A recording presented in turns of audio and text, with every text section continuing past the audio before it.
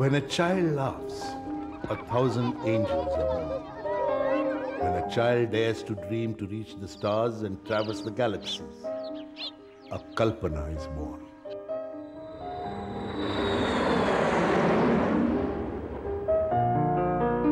Karnal, a small town in India. A little girl roamed the woods and roads on her bicycle to the flying club out there. She dreamt of the skies, of the stars, of the vast silence beyond. She had a passion to explore new worlds. Her parents called her Kalpana, not knowing that she would image their cherished dreams and become a citizen of the galaxies. और वो कल्पना एक कल्पना थी, imagination थी. Kalpana dreamt of breaking barriers to prove that there were worlds beyond worlds for human beings to endeavor in their quest. This slender, petite girl set herself goals and achieved them with single-minded determination. Her diamond core sparkled from her eyes and her beaming smile. I was not born for one corner. The whole universe is my native land.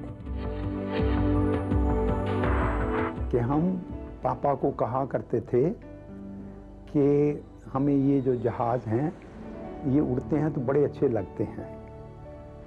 तो मैं उस वक्त ये छोटे छोटे बच्चे थे, उसके भाई को और उसको दोनों को करनाल फ्लाइंग क्लब में वहाँ ले गया एक दिन. और वहाँ जाके उनको वो जहाज़ तो दिखाए ही दिखाए. और उस वक्त मुझे एक फैसिलिटी मिल गई, उनके जो वो ग्लाइडर है उस पे उनको मैंने सैर भी करवाई थी उस दिन. I think it's, for me, it was very far-fetched to think I'd get to fly on the space shuttle, because I lived in India in a very small town, and forget about space, I didn't even know if my folks were going to let me go to the engineering college. Her first step in education thus began.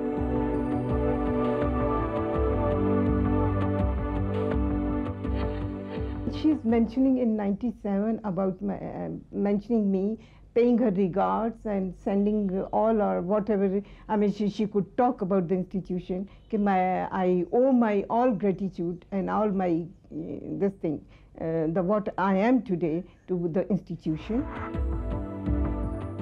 The next step was pre-engineering at Kalpana. Today she is second to none in the global space research. Ironically, her roll number in the pre-engineering class in this college was 1. These labs became the initial launching pad to propel her on her dreams of conquering space. Kalpana Chawla was slightly different from other girls. She was bold enough to face anything. As far as her subject mastery was concerned, she was very curious to ask more about mechanism in chemistry and then to know the geometrical aspect of the various molecules and how geometry is decided. She was the first woman to graduate from here with a bachelor's degree in aeronautical engineering in 1982. Kalpana Chawla has been an alumni of this college. She passed out in 1982. She has done PEC proud by becoming a citizen, a global citizen. Not only that, in the words of President of India, she has become a citizen of the Milky Way. These aeronautical labs have a tradition of determination inscribed there by the perseverance of students. I was 4 years senior to Dr. Kalpana Chawla. About her, I remember one interesting incident. It is that there used to be ragging at that time also. When she was caught by her seniors for being ragged, so instead of being ragged, she ragged her seniors. She began a college society that had brainstorming sessions to explore new avenues of science. But Punjab Engineering College in Chandigarh was not to be the end of the road for Kalpana. तो उस वक्त मेरे friend ने मुझे कहा कि भैया ये आपकी बेटी जो ये हमारी बेटी है इतना पढ़ चुकी है और बाकी पढ़ाई इसकी यहाँ नहीं है, बाकी पढ़ने के लिए इसको अमेरिका भेज दो. तो तैयार थी जाने के लिए, चूँकि इसको एडमिशन मिल चुकी थी, 2 यूनिवर्सिटी से मिली हुई थी एडमिशन. क्योंकि मैं 2 महीने के बाद आया था तो ये बड़ी थकी गई थी मेरी इंतज़ार कर करके, लेकिन मुंह से नहीं बोली थी। तो कल्पना जब मुझे मिली तो बड़ा रो के मिली थी। तो कहती, पापा आपने मेरा कैरियर ख़राब कर दिया। तो मैंने उसको कहा, नहीं बेटे तू बिल्कुल जा सकती है, तुझे कोई नहीं रोक सकता। Armed with a degree in aeronautical engineering, a head full of dreams, and the determination not to let anything or anyone come in the way of realizing them, she started her journey to Texas in 1982. Kalpana moved to the U.S. in September 1982, and she moved to an apartment 3 doors down from where I was living. She was accompanied by her brother at the time, and I actually met them within the first hour of her arrival. And we discovered we had many common interests, flying and diving and that kind of thing. And we spent a lot of time together, and that resulted us in getting married in December of '83. Actually, it wasn't a surprise because I didn't know what the context was. I just received a message saying I'm in. Then when we reported to Johnson Space Center in February '95, it wasn't as an astronaut, it was an astronaut candidate. In December 1994, JP received a message from Kalpana. I'm in. She had been selected to be an astronaut. And thus began her special training on the 6th of March at the Johnson Space Center in Houston. It exposed her to a whole new world. Well, her passion was really for discovering, for finding out new things and having a good time doing it, and doing something that was slightly out of the ordinary. She was motivated and inspired a lot by explorers. From surviving in choppy waters to learning to identify edible and poisonous plants. From lighting a campfire to making fishing nets from parachute cords.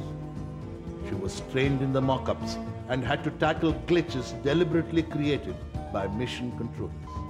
The special 2-year training at the Johnson Space Center, Houston, prepared her for space, land, and sea survival, as well as for the intricate operations of the space shuttle. During my life, I would say I've been inspired by explorers. When I read about these people, I think the one thing that just stands out is their perseverance. Kalpana, a NASA Ames research student, was first chosen by NASA. She was among the 6 civilian finalists who were selected from a pool of 3,000 aspiring applicants. She enrolled PhD in aerospace engineering, and her thesis subject was computational fluid dynamics, which is the mathematical representation and calculation of airflow around various objects. Kalpana Chawla, with her carefree attire and attitude, received her PhD in aerospace engineering at the University of Colorado, Boulder in 1988.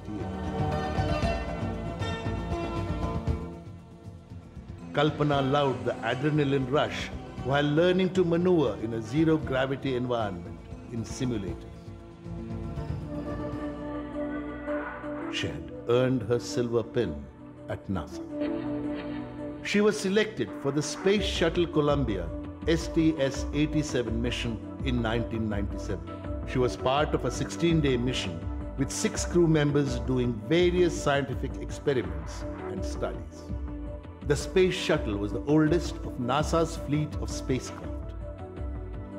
Its construction began in 1975, and so the fairy tale turned into a reality. Kalpana soared beyond her dreams.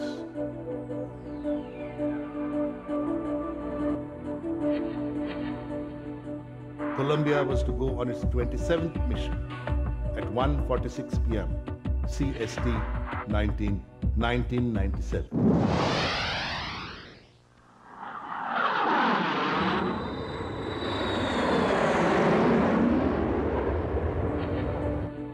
STS-87 Columbia, 19th November to 5th December 1997, was the 4th US microgravity payload flight and focused on experiments designed to study how the weightless environment of space affects various physical processes and on observations of the sun's outer atmospheric layers.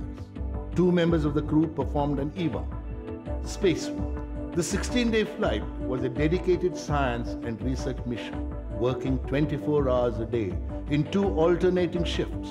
The crew successfully conducted approximately 80 experiments. The homecoming of the shuttle was safe and sound. It was a mission well accomplished, but for Kalpana, it was not the end of the mission, but the beginning.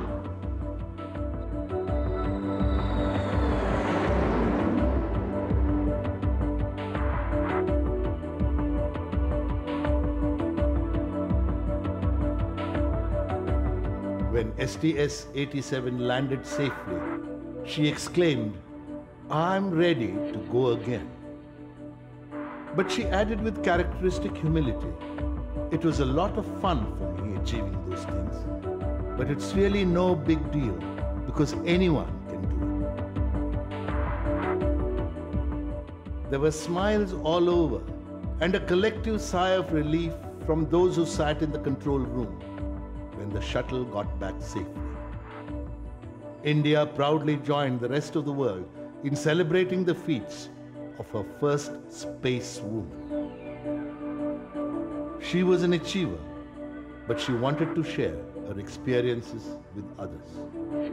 A girl who has gone so far. She gave as a Guru Dakshina after her first Odyssey that 2 students of my school should come and see NASA's institute, how we people are working and what for this institute is.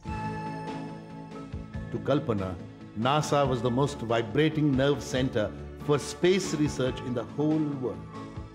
The research and development are at their best. She was an achiever, but she wanted to share her experiences with others.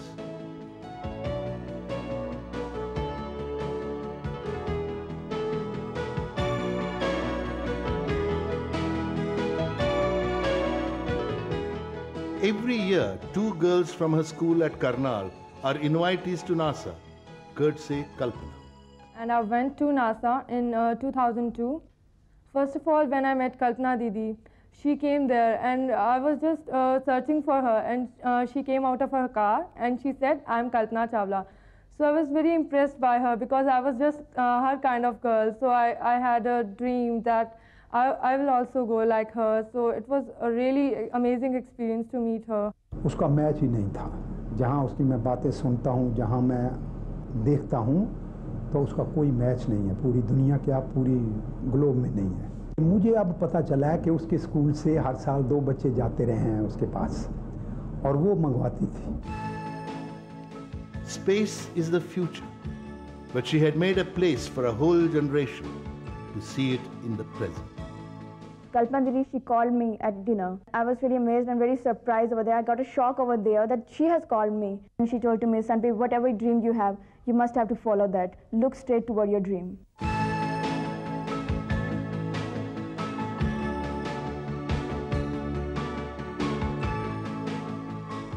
The 16th of January 2003, the D-Day. Her second mission was STS-107.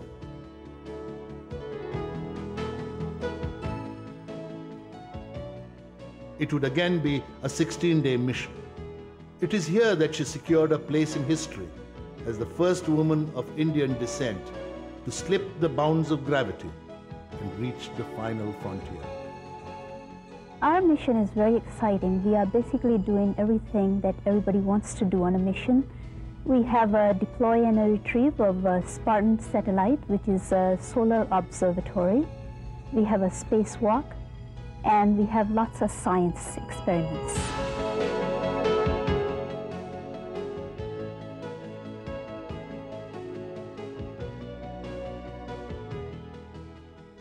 The 7 crew members were Rick D. Husband, Commander, William C. McCool, Pilot, Michael P. Anderson, Payload Commander, David M. Brown, Mission Specialist, Laurel B. Clark, Mission Specialist, Ilan Raymond, Payload Specialist, and of course, Kalpana Chawla, mission specialist. The team believed and lived up to the concept. Together, each aim is met. I will be doing the deploy and retrieve of the Spartan satellite, basically taking it out of the payload bay, putting it into space. We'll let it be there for about 2 days, and then we'll rendezvous back with Spartan, and then pick it back and put it back in the bay. She sent messages to all her teachers, friends, and loved ones before her sojourn into space. When she was to go for the second time on mission STS-107, she sent an email that she will like to carry an item for the students and the college in space with her, which will become a message to the students.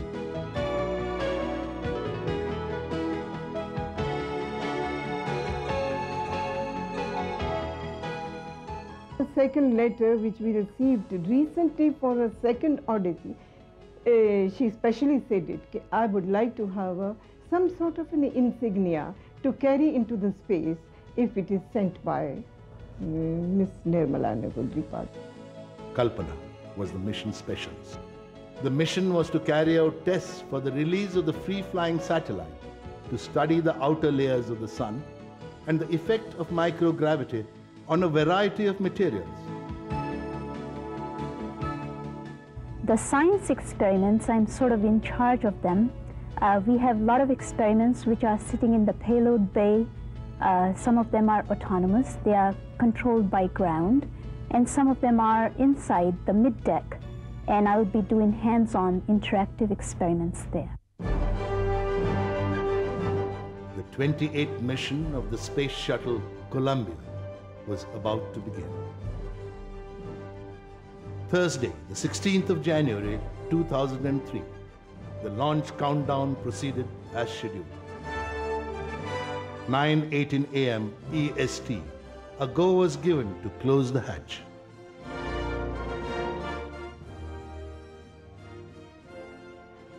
(10:10 a.m. EST, the countdown clock exited the planned hold at the T-minus 20-minute mark. 10:31 a.m. EST, the countdown clock came out to the planned hold at T-minus 9-minute mark. The final adieu was deeply felt. What I remember is we were at the beach house at Kennedy Space Center. The beach house is basically a house right on the beach that's been converted for parties and for conferences and that kind of thing. It's a place for the crews to get away and relax prior to launch. And we had the crew toast then with some very good Israeli wine provided by Ilan Ramon. And Rick made quite a very good speech regarding the flight and the crew. And then I can't remember exactly what Kalpana said, but I remember after we left the building, it was dark, and then she was walking to the car to be taken to the crew quarters, and then I went behind her and hugged her and kissed her and told her I loved her, and then that was it.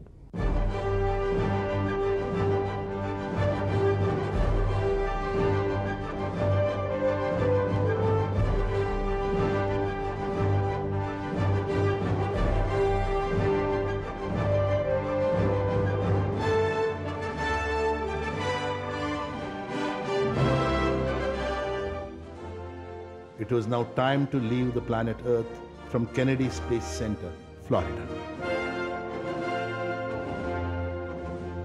The final command was given by the mission director from the launch window.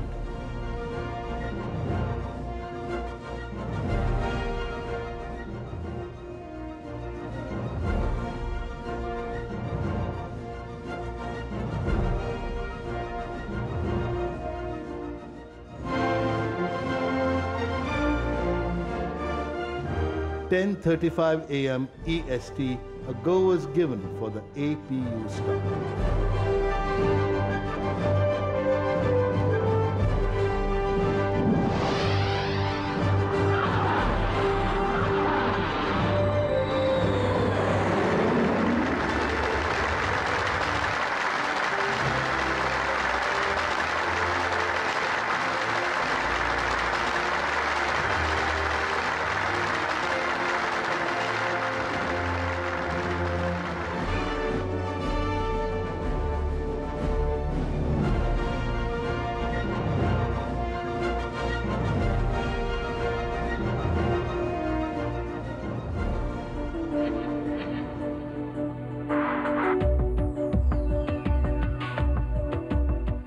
STS-107 was a multidisciplined microgravity and earth science research mission with a multitude of scientific investigations conducted continuously during the planned 16 days in orbit. The Space Shuttle Columbia had payload bays filled with a special pressurized laboratory.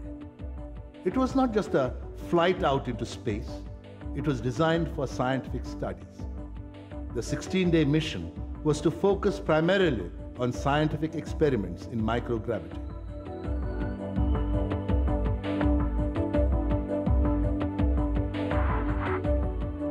The crew of 7 worked for 24 hours to complete an extensive program of tests. Kalpana was the mission specialist.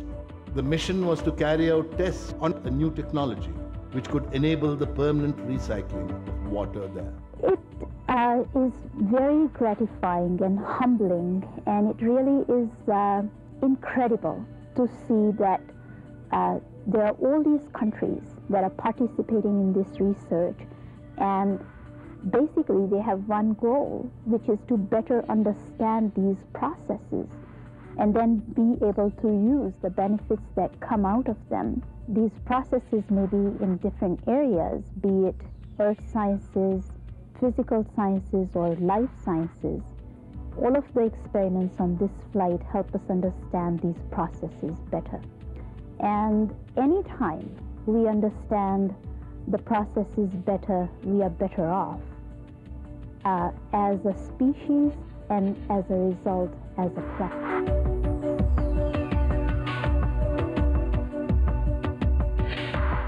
The Freestar payload, a hitchhiker payload, was used through the 870 Shuttle Small Payloads project. The Freestar consists of separate experiments. It was done on a cross-bay multi-purpose equipment support structure. The carrier avionics provides the interface to the electrical system, the payload power control, and command and telemetry capabilities.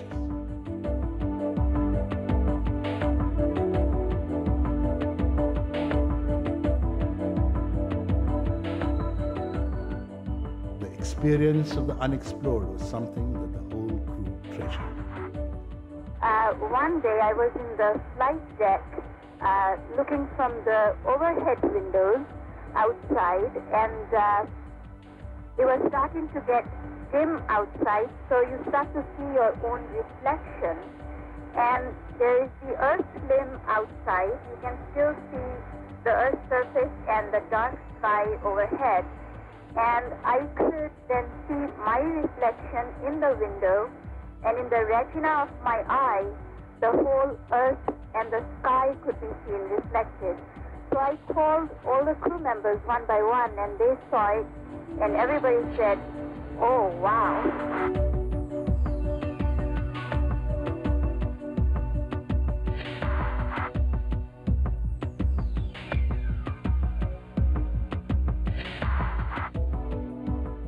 The anticipated moment had arrived. Mission accomplished.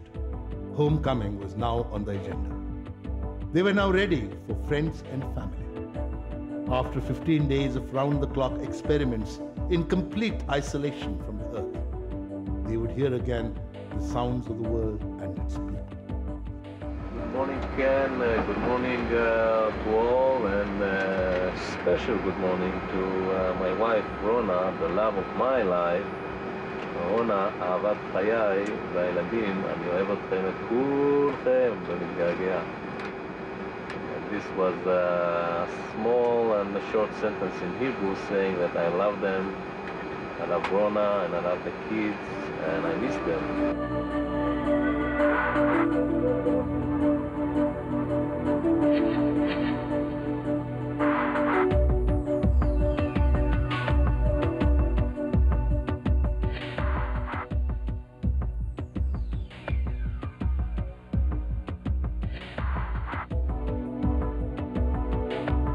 You must enjoy the journey, because whether or not you get there, you really must have fun the whole way.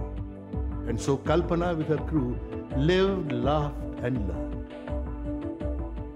The shuttle's 16-day mission was over, and it was ready to head home.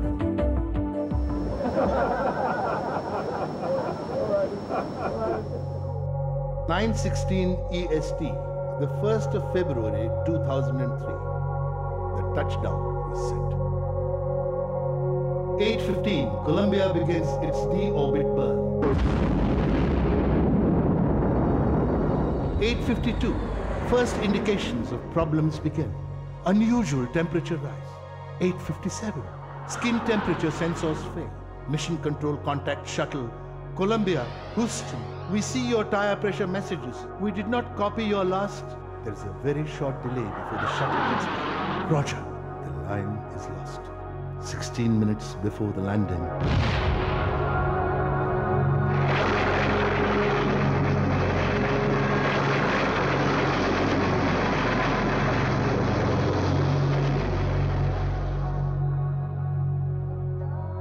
Excellence knows no boundaries.